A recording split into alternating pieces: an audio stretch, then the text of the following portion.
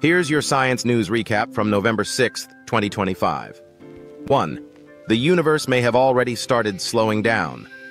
Astronomers have uncovered evidence that the universe's expansion not only will slow someday but may already be decelerating. By using a fresh method to analyze ancient supernovae, the team found hints that mysterious dark energy might be fading.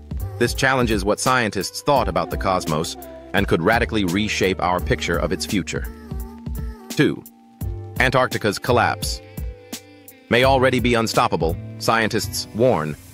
Researchers report that Antarctica is changing so quickly, melting ice, collapsing shelves, and shifting currents, that these effects could now be impossible to stop.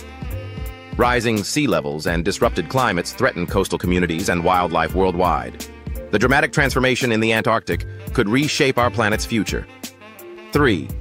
Scientists find hidden brain source that fuels dementia.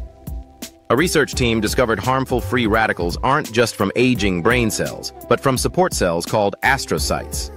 Targeting these radical-producing sites with new compounds protected neurons in the lab. This breakthrough opens the door to new ways of treating or even preventing dementia. Follow for your daily dose of science discovery.